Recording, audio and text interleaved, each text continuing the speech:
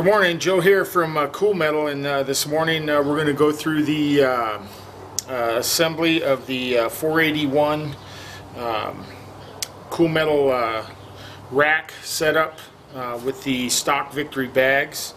We're going to do one side of the bike. Of course, the other side is done the same way and in the same manner. And you'll notice in the kit that you get your 3 pieces of rubber. You get your 2 spacers, which your rack is going to hook to. You get your bolts, your spacers, and your locking mechanism. And the first thing you want to do when you get the kit is on the rubber. The rubber applies in these 3 places here. And the rubber is to keep the back side of the luggage rack off of your chrome fender rail. And so that's double back tape, so you want to apply those. You can put your spacer in, the rubber in the piece, pull the tape off, and that'll locate those for you. And once you have that on, then we're ready to start the install process. The way that these install is on your Victory bag rack. You have these spacers coming out that go into the fender rail, and so what you want to do is you take and you put our spacer over that spacer, and then you have the two spacers that we provide, and the 2 8mm socket head cap screws. And the long, you'll notice you have a long spacer and a short spacer. The long spacer goes to the back of the bike on the inside, and the short spacer goes to the front of the bike on the inside. And then we'll come over here and we'll show you how that sets up on the motorcycle. Okay, one other thing we need to do before we put the kit and everything back on the bike is to take a rat tail file, and right here at the end of the rear mounting location is with your rat tail file. Take and make a half moon slot with your rat tail file, and to enable you to get a Allen wrench in the locking mechanism for an 8mm. And it has to be just about a half moon, and you'll see why when you go to put it on your bike, so you can tighten this down, the tightening and the locking feature into place. Okay, now it's time to finish installing the 481 with the fender rail and the Victory bag bracket onto the bike, getting it ready to accept the luggage rack. So I have all the pieces here in the 481.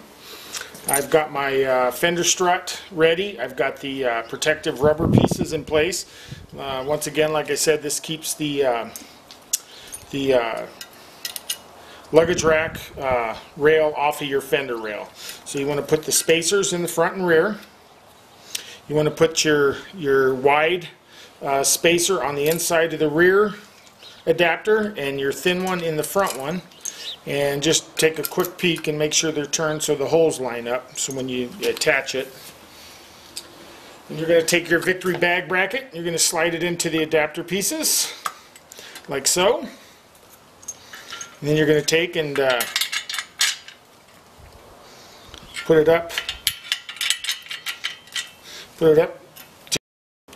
Okay, now we're going to get it and fasten it up to the rear fender. Set it in place, and you can see the bolts sticking through, so be careful with your paint and everything and hold it up into place. Get your wrench in, get this first bolt lined up, get it in there, get it started a little bit. Do the same with the rear. Get the wrench in there, get it in place, get it started a little bit. Get this front one in a little bit more. Now that we have this fastened up and still in the loose stage, we're going to take the other side of our rack. Like I said, I take mine apart into 2 pieces.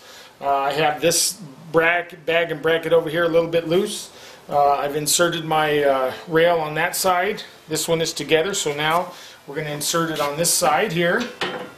So we take and fit it up there, fit it up here, and put it on. The next thing you're going to want to do is to take your locking feature. Now that you've got your rail in place on the bike, what you're going to do is you're going to insert your locking feature. So that slides over the adapter, and you get your 8mm locking bolt in there in place as such. You can get your wrench on it, and you can see now why your half moon comes into play. You want to get this on here, tighten it down.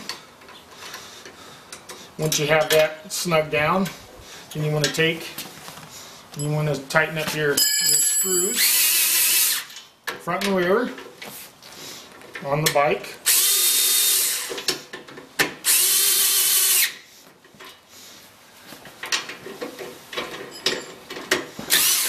And once you have them snug down, you're going to go back and you're going to install the 4 bolts on your top plate. Get all these bolts in. The last one in here.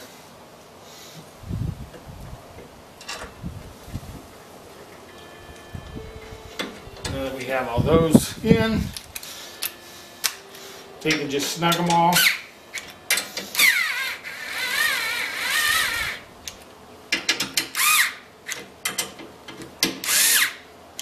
And what you need to do is take your wrench and tighten up all your bolts. Remember, they torque to 15 to 18 foot-pounds of torque.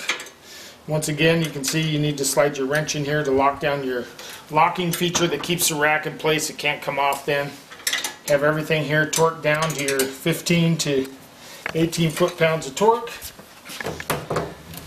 And you can go back the same on your 4 bolts over here.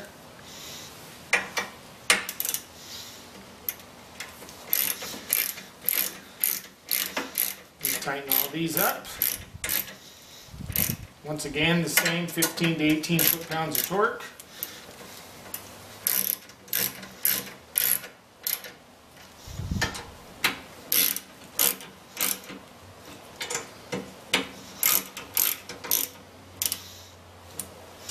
And boom, you're ready to go.